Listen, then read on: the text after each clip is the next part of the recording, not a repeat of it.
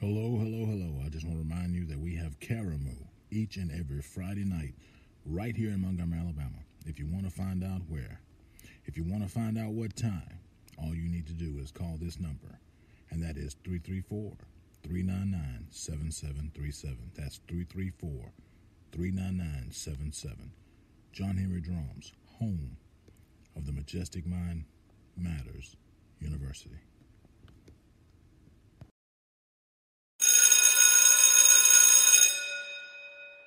You are listening to John Henry Drums, home of Majestic Mind Matters University.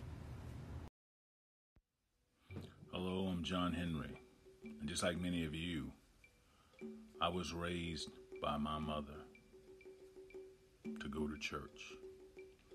I was raised by her to think that in going to church, I would have a chance to make it to a heaven that I found out in time never really existed.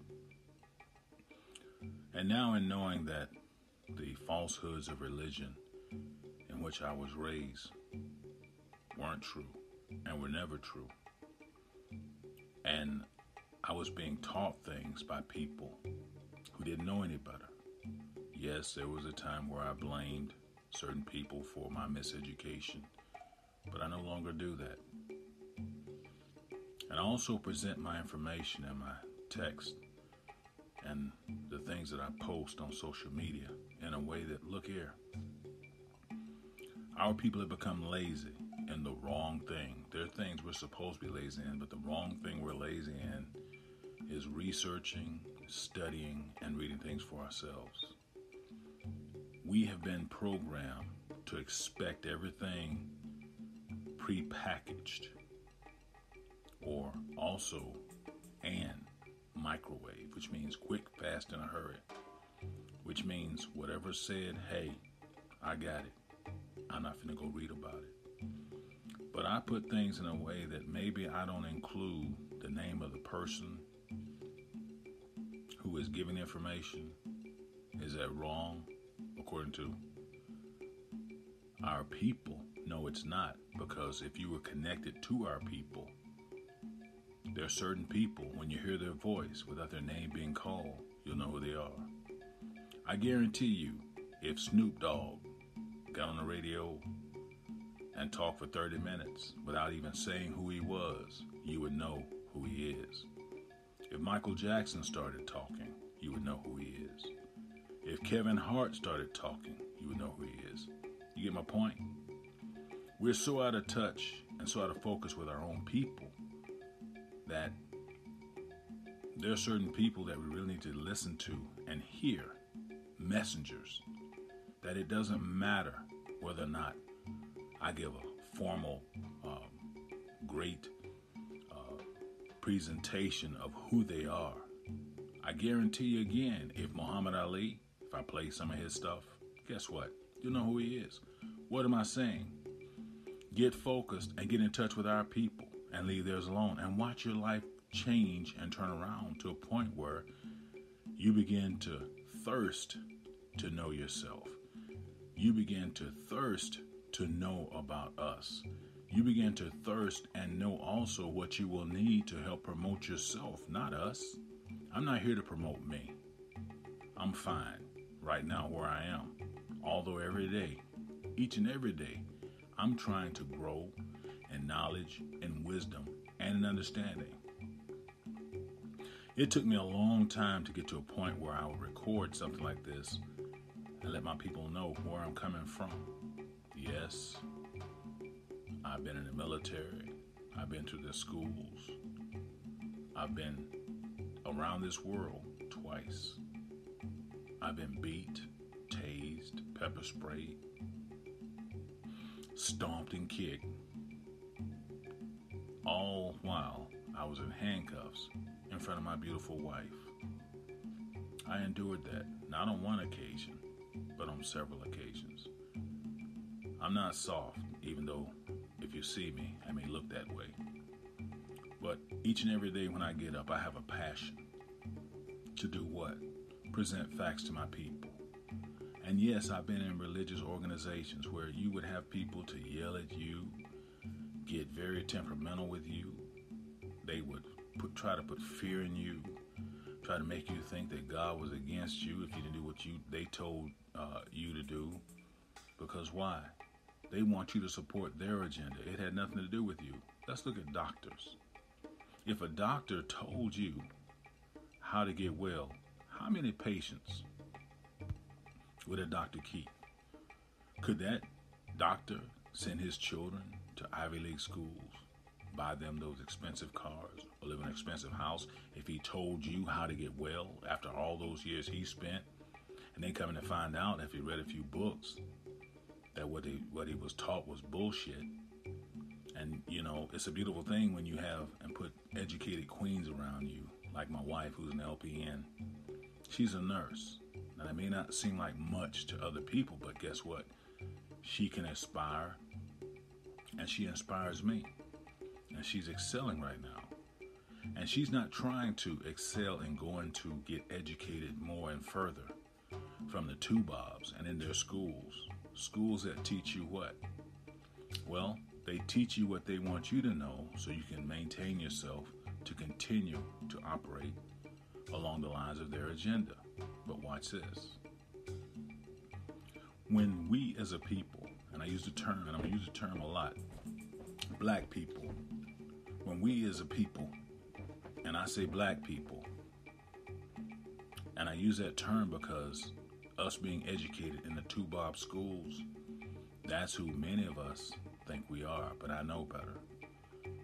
That is not the lesson of concern today, or the information of concern today. What I'm concerned with is us understanding something, and that is, watch this. Stop focusing on the messenger and focus on the message. Connect yourself to your people so we can grow as a nation.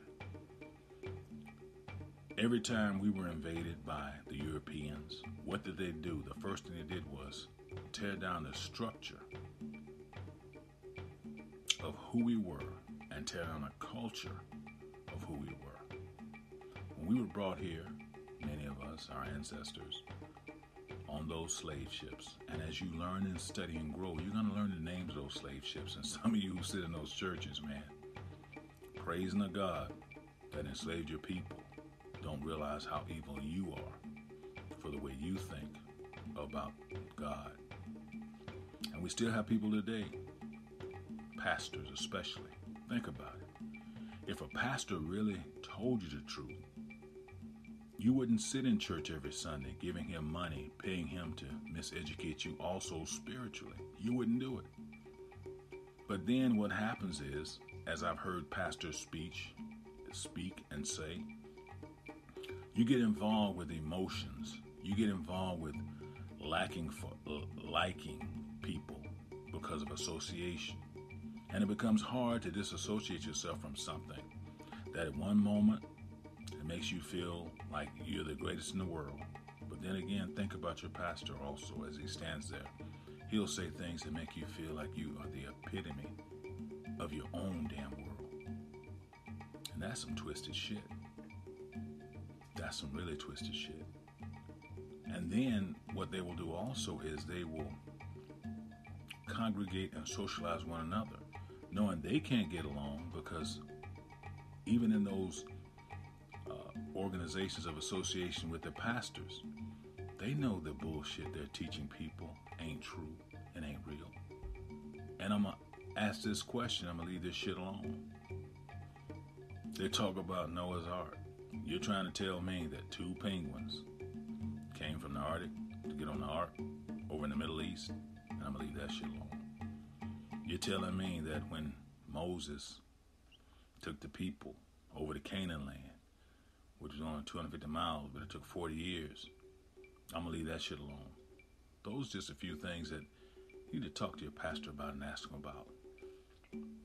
And yes, I have people, black people especially, church folks, trying to do and say or plant mental seeds of delusion or mental seeds of, guess you would say, confusion in my mind with certain things, but it doesn't work with me. And it doesn't work with a lot of our people, because once our people begin to read, study, research, know things for themselves, there's a comprehension that's beyond and extends way beyond anything you'll ever know. And that knowing is a thing called what? Self-knowledge. This next piece that I'm getting ready to put on and play. Now, I'm being straight up. I do not know this man's name, because this information was taken from YouTube, and I'm going to give you the YouTube address also, so you can go there and seek and get in more information from the person who put this thing out. But it's very important, because it has to deal with something that's been very important to me, and that is, and it's called Black Woman is God documentary. That's on YouTube, and you can Google it for yourself. But being raised in a church where the man is the head of the family, and I believe that to be true and be so, because understand, in this day and age, that needs to take place, needs to happen. A man over the family to take care of them, because why? Being brought here during our times of enslavement, things that have taken place, many of you may even be familiar with a thing called the Willie Lynch letter, which is a thing that was designed by the two Bobs to divide us. Well, we shouldn't be divided.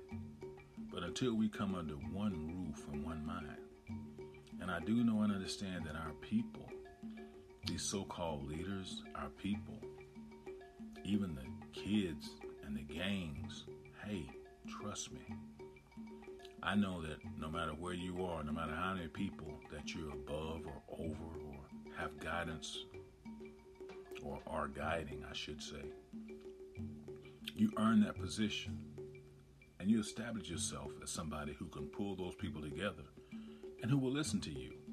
But guess what? That was for a season and for a time. Now the time and the season is for true leadership to come forward. Men and women who are willing to submit themselves to the people who are going to teach them facts. No shenanigans, no bullshit. You know, do you have to go to a church to shake, shout, and shiver and slob everywhere and say that this is God? Maybe some of you do, because it's proof, because all of us, even myself at one point in time, in seeking myself, was looking for something greater, was looking for something more, was looking for something better, and I found it. You see, when I started looking for God, I found myself. And when I found myself, I really and truly found God. So this piece that I have from a video that I have went ahead and made into an audio is about the black woman. And I truly do believe the black woman is God, because after you hear this, I encourage you, and I truly hope that you will research the terms, the terminology, and information I give you. I don't want you to trust everything that even out of my mouth that I say. I'm not the white man. I'm not the two Bob, because remember, when we were brought here and placed on plantations, we had to trust these people because we didn't know these people. And today, people, our people still feel as though we still have to trust them. We don't. All you need to trust in is how can you get yourself in a position where you can get financially able to do what? Segregate yourself. Segregate yourself from everything and anybody that's not concerned with our people coming together as a nation. That's very serious. I took this time to speak and say this. And I really want you to listen to this audio, again, taken from video, that I retrieved from YouTube. And the topic really is, with which is so true.